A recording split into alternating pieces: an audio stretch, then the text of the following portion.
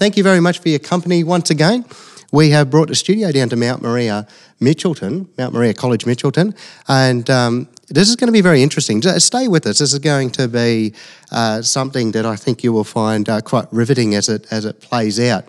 It came on our radar. There's been a lot of talk recently about climate change, and while it's been talked about over a number of years, it's something that's been escalating. People have been thinking about it more and more.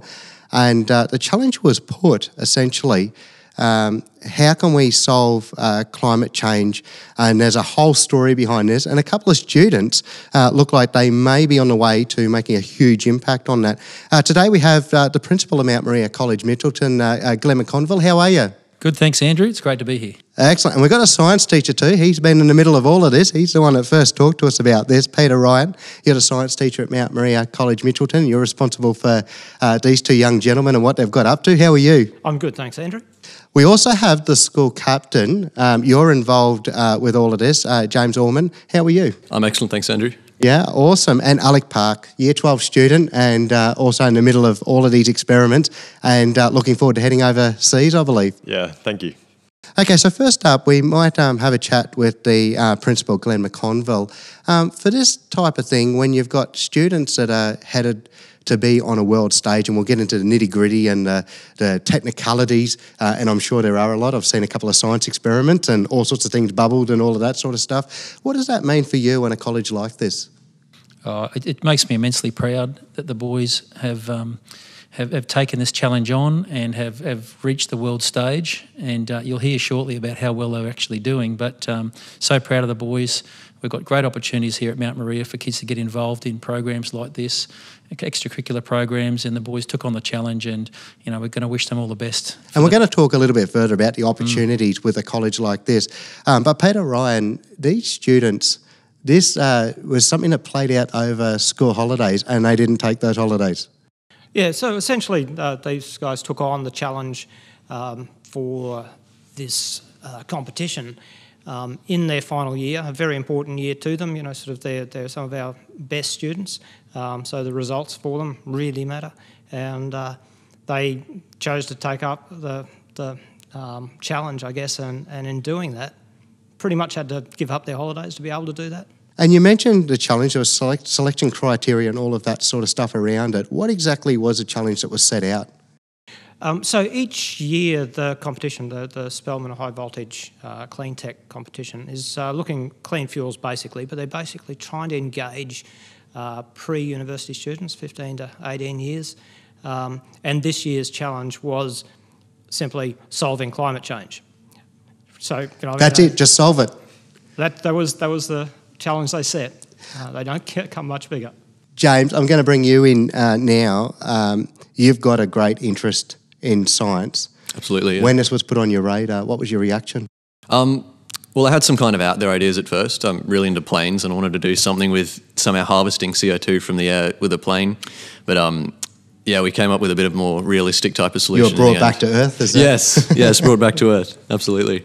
Okay, now you ran a series of experiments, and I take it that the two of you got together and had conversations around this and maybe the direction that you might take. Alec, how did that all look? At first it was a bit haphazard. We, it's a really big challenge and we had no clue what to do. There was no real set limitations. It was just, hey, solve climate change. So, no, we really chose to just pick one aspect, CO2, and try and reduce its impact that it's currently having. So that goes towards solving climate change, and ultimately that's what they were looking for. So essentially, what's your solution? There's a huge problem, climate change. It's something that gets talked about. It's quite regularly in the mainstream media. A lot of people are talking about it, particularly now that they're starting to notice that there are some real impacts out there. What sort of solution have you got?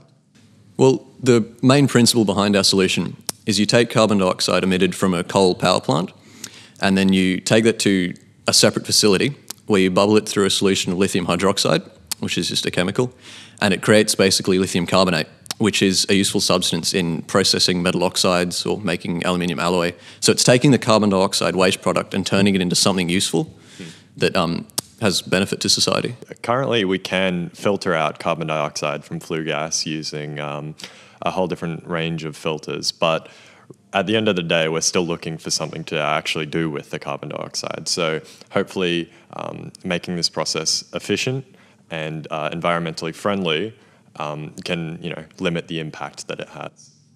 Peter, you went along for this journey and you were with the students, and I know when we were talking previously, you were saying like they had tried some other things. Just take us through the journey of how they got to this point, and for you as a teacher to be overseeing this, your feelings about that. Sure. Look, as James said, sort of they started with some wild ideas, and you need to, and that's the intention of this competition, is to engage young minds who aren't, sort of, I guess, hamstrung by, history and experiences and all those sorts of things. So these guys came up with some ideas. They decided on a plan of attack, and bear in mind their time to do this was fairly constrained also by the other studies. So there's a few last-minute changes along the way. Over the holidays, they recognised there was an issue with what they were trying to achieve, and I think 2 days before we did the experiment, completely changed their approach. But making those sorts of adjustments, recognising they need to, and staying committed was part of the journey, I suspect, and really pleasing to see them, sort of take that on and go after it and come up with something that, sort of looks quite successful. If you look back over scientific history, the light bulb, it wasn't an instant success. It wasn't something where the first experiment was the result in a working light bulb. The telephone was exactly the same. There were a lot of trials and errors, but they've had huge impacts on society and people's lives. Is this up there with that type of thing? Who's to know where it might go, sort of, but you're quite right, so it's amazing how lucky you get if you work really, really, really hard. So, and these guys did, and they've come up with something that, sort of looks to have some promise. Glenn McConville, when you hear this now, you're going to be travelling overseas with them. Can you tell us a little bit about the next phase of this journey and what they're about to be presented with? Yeah, I think now's about putting this into practice for the boys. So the boys have been selected in the top 10 positions in the world from all schools in the world who have competed in this competition. And they're about to go to New York with Peter and myself and present this to a panel, present their report to the panel and their research to a panel, and no doubt we'll field lots of questions, and we're just thrilled for them because now they get to put it into practice. And this couldn't happen without sponsors. We're going to talk about that in a second, but heading to New York, what do you want to get out of this? Well, obviously there's a lot of stuff in New York I really want to see.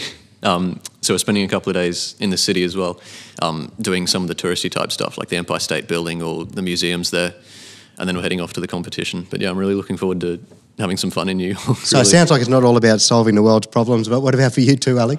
Oh yeah, the competition will be great. They've organised tours around the university, Spelman High Voltage there, and that'll be great. We've also arranged to see, the Intrepid Sea, Air and Space Museum, which will be amazing for us. So yeah, just a whole bunch of really awesome experiences. Now, you're both students of Mount Maria College, Mitchelton. There's been some sponsors that have come on board to make this possible, one of those being Brisbane Catholic Education. Mount Maria College, Mitchelton have also got behind you guys.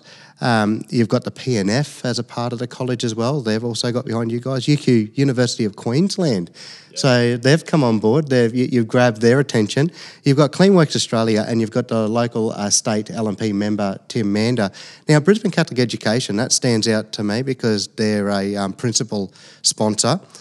They've put a lot of effort behind this, as well as, they've put some funds behind to make sure that this is possible. For students coming into a Brisbane Catholic Education school, is this the sort of support that they can expect to be getting? In short, yes, Andrew. We're really, really grateful for Brisbane Catholic Education and being part of that organisation to be able to provide these experiences to the boys. And to go to the world stage is one of 10 finalists in the world is phenomenal, and Brisbane Catholic have got right behind that, and it lines up with their strategic directions as well in terms of just trying to ensure that we have things like renewable energy, and one of the strategic pillars is also about responsible stewardship. And again, that lines up with the Pope's encyclical from a couple of years ago called Laudate Si, which is all about caring for our common home, for our common world, and that's also primarily why they wanted to get behind what the boys are talking about, because that reduction in greenhouse emissions and so forth. I mean, they're the sort of things that are really empowering, and these are our future leaders. So they're very happy to support that.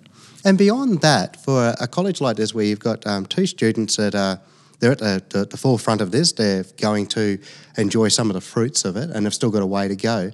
But what does that do for a college like this now that, is a college emboldened because you've seen the successes and, they've been given the liberties to, go down the path of trial and error, take risks and all of that sort of stuff? Does that broaden out to the rest of the college? Oh, it certainly does. When the rest of the college heard about what the boys had achieved, they were blown away. Just today I was talking to some younger students who said, when I get to year 11 and 12, I want to try and go into some of these competitions. Well, maybe I could do that. So the role modelling that these boys have shown to the younger kids is just amazing. There's a real buzz around the school at the moment and a huge amount of support for what the boys are about to do. So are you two celebrities? Is that... in a sense. Yeah. Happy to take that signatures later? Yeah, you might walk into a younger science class and they'll go, oh, that's the guy that's going to New York. Yeah, so you've been quite candid about that, and that's really, really good. Does that encourage you, maybe, you start thinking about your future? You're in senior school, maybe, what you want to enjoy and be a part of, maybe changing society, having a big impact on this world once you exit school. Is that starting to be something that you're thinking about? I mean, sort of, yeah. No, I want to get my studies out of the way first and then have a look towards the future. But yeah. For a science teacher, Peter, how is science in schools, particularly Mount Maria, Mitchelton, how's it changing? Is this something that we would have expected to see, say, 10, 15 years ago? Oh, look, so I'm a reasonably new addition to teaching, having a 30-year career in engineering and sort of engaging with young minds trying to go in this direction is certainly one of the reasons I took up teaching. But I guess we look to challenge students in science by experimentation, by doing and trying to work out why, to engage minds. There's lots and lots of data they can get. We've got much more access to information through internet and things like that. And so it's really important to get that inquiring mind and develop those sorts of strategies in terms of scientific development. And, certainly that's the approach at this school and, sort of the general schooling approach for science is to develop those sorts of skill sets. And I can't imagine that was available, sort of 10 or 15 years ago. But sort of these guys have really jumped at it. And the credit really has to go to them because it's, sort of you can provide the equipment and, sort of some support and knowledge, but without the, sort of energy and effort and determination and, grit these guys have demonstrated, you don't get there.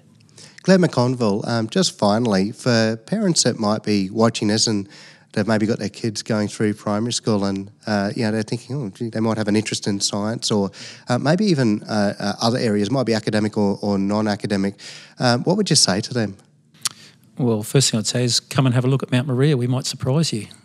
We've got great opportunities for our kids across areas in academic, science, mathematics competitions, the arts, music, sport.